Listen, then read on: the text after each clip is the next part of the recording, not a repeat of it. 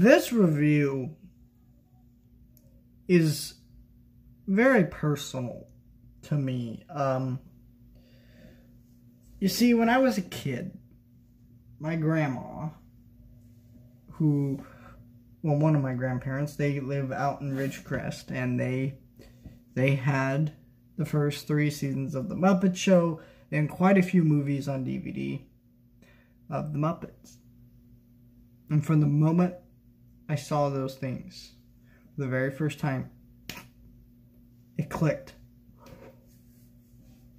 I love the Muppets. I watched them every day. I had collector's sets. I owned all the movies at one point on DVD. I owned all the sets. The DVD sets were very poor, though, because they pop out of the slots, so I got rid of all of them. And all the movies that I did own, most of them came out on Blu-ray, and I figured the rest of them were, but they didn't. And they're on. Most of them are on Disney Plus now, and so I don't really feel the need to rebuy some of them anyways. But my goal is to eventually review all the Muppet Show, or not Muppet Show, Muppet movies. Because you really can't get all the Muppet Show. I believe there's more than 3 seasons of the Muppet Show, if I'm not mistaken. But those were never released on DVD. And Muppet Babies is pretty hard to find. But, hey, maybe one day I'll find it all. But, so yeah, they were very personal to me. I grew up with these characters. I watched their shows. Sometimes I just look up just certain celebrity guest stars that I love seeing, like Alice Cooper and Elton John, and I just watch those people as they for those parts. I look up songs, and every once in a while I'll hear one pop back into my brain. I have a Kermit the Frog up there somewhere over on my other shelf, and yeah, there's something very personal to me. I'm not gonna act like they're flawless or anything, but yeah. So back when the 2011 Muppet movie came out, I flipped out. Because what happened was I don't remember what movie this was, but I was with my other grandparents and my parents, and we all went to go see a movie. I think we were on a beach trip. Like, we were near the beach, and we were, like, staying in a beach house.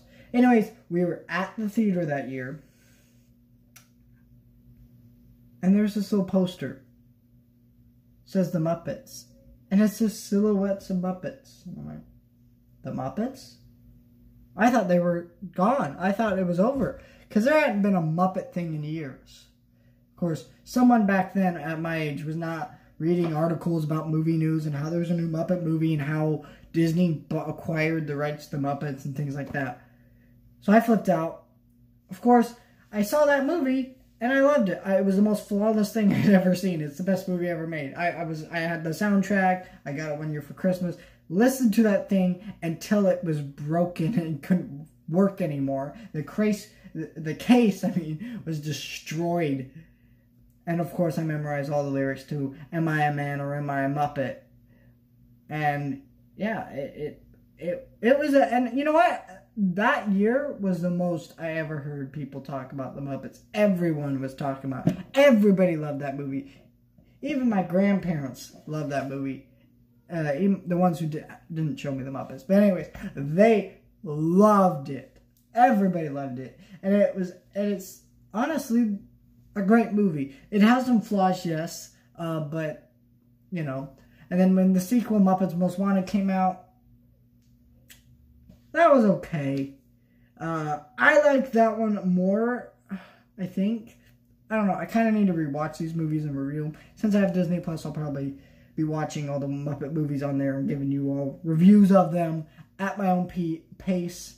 But just having those characters there is just, wow. Okay, you know, I just really liked, I just loved the Muppets. And I thought, and you know, and then they announced this ABC show, which my Uncle Tim, I had a Facebook account, which I still have. I do not use it. I do not have the app on my phone. I'm not really signed into the app on my phone or on the computer or anything. I don't really use Facebook. I could care less about it. But, anyways, my uncle, I was seeing all these images of the new Muppet Show coming to ABC a few years back, and I was like, I got really excited. So I tuned into, like, every single episode. I loved the premiere. I just loved everything Muppets. So you could show me the worst possible thing, and I would have loved it. I just loved them. And, so when I got this Disney Plus, I kind of wanted to browse and see what Muppet stuff they had, because of course Disney owns the rights, but they maybe didn't have everything. Because I believe some movies were actually made by Sony, so they don't have the rights to that. Muppet Babies, the original version, not the Disney Junior show, I believe was made by a different studio. There's all kinds of rights issues, is all I'm saying. Hopefully Disney can work that out and get those things, because what is Sony gonna do? I believe they're the ones who own the rights. Maybe they just distributed it on Blu-ray of Muppets Take Manhattan, Muppets in Space. What are they gonna do with those movies?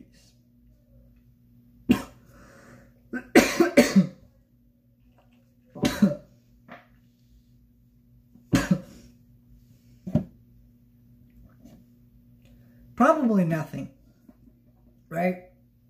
Sorry, my voice is like, ugh. So I kind of wonder what's going to happen there. Maybe Disney will go and buy the rights to stuff. Like, what are they going to do with them? Maybe, Sony will shut down as a company. Maybe some of those rights will revert back to certain people, or just Disney will get back. I don't know. We'll see what happens. They've worked out a deal with Sony for Spider-Man twice now. Twice. So anything's possible. But yeah, I'm pretty excited.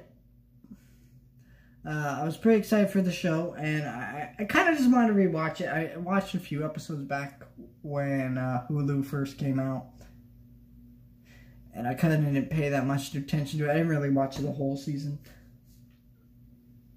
And as someone who not seen The Office at the time, I kind of liked this take just because of the Muppets. I didn't understand what it was kind of doing. Basically, this version of the Muppets is a late night talk. It is a office style show where the characters are all working on a talk show called Up Late with Miss Piggy, and this takes place after at least the first season. And there is only one season. And I'll kind of talk about why I think this show didn't do that well, and my complaints, things I like here. So anyways, they work on a talk show called Up Late with Miss Piggy, and this takes place after Kermit and Piggy have actually broken up. So, yeah, that's kind of where this season starts. And this season, this does have traits in the Muppets. Like, there's guest stars every single episode. And I must say, the guest stars, I think are my least favorite part, because they're not usually incorporated into the story all that much. There's a couple episodes, there's like 3 or 4 of them, or, where they're incorporated into it. But really, they're just kind of randomly there. And their sequences are usually just at the end credits. They're performing a song in a very poorly edited and kind of shot sequence. And they're good songs most of the time. Like, they're songs I know of. And some of them aren't good songs, because I just cannot stand pop music. I'm sorry. If you like pop music, that's fine. It's just not my style of music. I'm not against it, because I freaking love Billy Joel, and he's technically classified as pop, even though I more consider him classic rock. But, I'm just saying. So I'm not against pop music. Like it, whatever. I don't really care. It's just not my thing, and so I find most of it pretty bad, especially nowadays.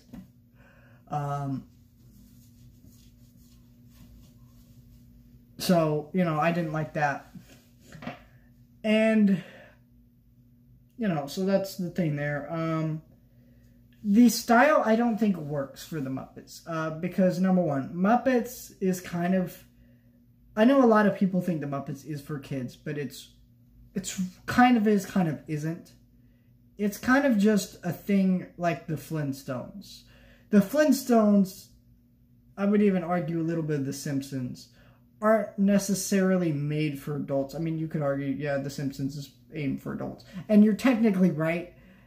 The Flintstones, I would argue, you know, it's kind of a thing where, okay, you know, your kid could watch the Flintstones, but it's technically more an adult thing. Like this, the Flintstones was advertising cigarettes and things like that. And the Muppets were using guest stars that most kids back then wouldn't know or appreciate, and there were senses of humors, and there were movies that they were parodying and different things that most kids just flat out wouldn't get. You know, I know a lot of uneducated kids think the Muppets is just some kid thing because they're puppets, kind of like Sesame Street, and they're wrong. They're flat out wrong. I've had to deal with this crap for years, but they're wrong.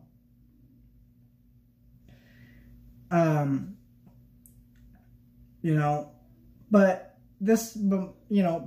I still think you should try to aim it at everyone. You can have a few adult jokes or more mature jokes, but, you know, this show makes me question things about the Muppets I don't really want to question. Relationship dramas, their sexualities,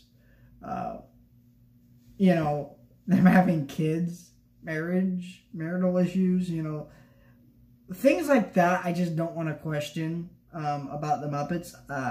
You know, them doing alcohol and beer and things like that. These are just things I just don't want to see. These are the Muppets.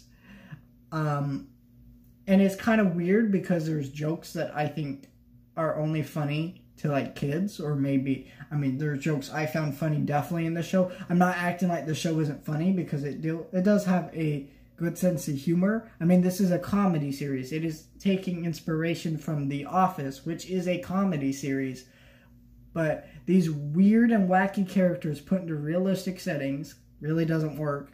And the fact that they're doing more mature jokes on a Disney show with characters that are technically supposed to be for all ages, it really doesn't work. And it bothered me. It weirded me out a little bit. And there were points to the show where I was contemplating things. And, you know, but hey, now there are characters I really do like in the show. There's an original character that was added called Chip, the IT guy, which he can be kind of funny at times. I mean, he's funny every once in a while. He's occasionally has a good joke, but I didn't think he worked all that well.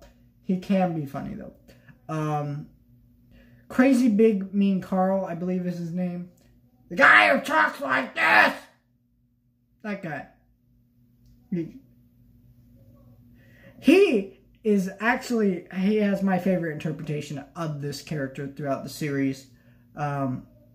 Because he just comes in at random moments to be weird and uncomfortable, just give a weird line. And that's totally something a character from The Office would do, but that's just my favorite interpretation of this character. Deadly is another one of my favorite interpretations of this character. He's kind of Miss Piggy's, like, instigator for, you know. So he kind of, like, keeps Miss Piggy out of trouble and keeps the drama to a minimum, and I liked him in this show. Bobo the bear is given the most he's ever been able to do, and I liked him. He's another one of my favorite interpretations. Scooter is given the most he's ever had to do, and I think he's the funniest he's ever been in this show. And yeah, so this part is gonna have mild spoilers. So you've been warned. If you don't, I'm going to try not to spoil anything major, and if I do, I'll give a spoiler warning. So, The half of the season is mostly focused on the show more. You get an episode about Fozzie and stuff, and it's more focused a little bit on the other Muppets. Then it switches a little bit halfway through to focus on Kermit and his love life. And of course, this is after a breakup, which you get to see in the first. They talk about this in the first episode. So it's not like it wasn't touched on at all. It is mentioned early on in the season, but it's later on in the season it goes to like a bigger focus. And you meet Denise, which is Kermit's girlfriend, who he has moved on and Piggy hasn't in the show, which aren't major spoilers. I mean, it's not going to ruin anything that you know this. But my problem with Denise is like you don't really learn how they. I mean, it's kind of mentioned, kind of not. You don't really get how they met and kind of why they're dating, what happened, because Piggy hasn't moved on, obviously, and it's kind of weird. And major spoiler alert, so skip ahead about 30 seconds. Piggy, Denise, and Kermit break up. And my problem with their breakup was like, there wasn't much, I don't know how to explain it. There wasn't much characterization for Denise before this happened, and it was kind of like, well, okay. And then of course you knew. All right, I guess major spoilers. Skip ahead about 2 minutes, and then you're gonna be good. Kermit and Piggy get together again, which is something that I expected. But the first half of the season, Miss Piggy is an insensitive, terrible person who just makes spontaneous bad decisions, causes problems for everyone else, causes Kermit stress to the point where there's literally a line about how Kermit says that he wakes up to the sound of his own screams instead of his alarms, which is just horrifying to think about. And yet you're supposed to want these people to be together.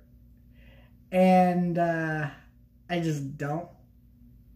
Then the next half of the season is like trying to make her more likable. It's like the writers thought for a second, okay, we need these characters to come back together. So how do we do that? Well, okay, we realized, wait, we just wrote this character horribly. So to get these characters back together, we need to kind of restructure this a bit. And it worked out for that part of the season, but it makes you look back at the other half of the season like, that's a different character from this point out to here. And so it's just kind of this whole thing here. And yeah, it just does not work.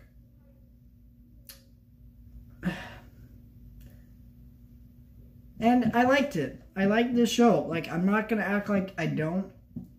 But, again, I have a bias since I'm already a fan of these characters and I have nostalgia for these characters. That doesn't mean I'm going, yeah, this thing's flawless and you guys should never criticize it. It just means I have a personal liking towards it. That doesn't mean I'm going to just excuse everything with it, though. I don't excuse everything with The Last Jedi, even though in a weird, twisted kind of way. I like that movie, flaws and all, and I'm not going to act like it's a good movie, because it is not. But, yeah, there are things I like about this show, but overall I can see why this show only lasted one season. It only has 16 episodes. It's not that long to watch, and if you have Disney Plus and you like the Muppets, I would recommend you watch it. I mean, you'll at least get some enjoyment out of it. And it's not that long of a season, so it's just disappointing to me, honestly, because there are things I think that if been more fleshed out, maybe the next season could have been better or something. But I really could see why this didn't take off, and now they're working on unscripted, I believe, Muppet show. and for Disney Plus, and that I feel like is going to work out much better than this did, because it could be something similar in the style, but maybe a little bit better. It's not going to be completely unscripted, I believe. It's just going to have parts of it that are unscripted, so I don't know. I don't know exactly what's going to happen with that show, and I will definitely be talking about that show when it comes out and what I think about that show. But this is just kind of something that I really wanted to talk about. I did finish the season, and I really enjoy, and I just want to revisit the show and kind of talk about it, because I feel like this is a Muppet thing that not a lot of people have seen, and there is reason for that, but I still think it's worth talking about and worth having more people check out, because it is not terrible, and maybe if I'm crazy enough, I could try to petition a revival, just because I personally like it. I should create a petition on petition.com for this show to come back. Nobody would want this show to come back, to be honest, though. Nobody remembers this show.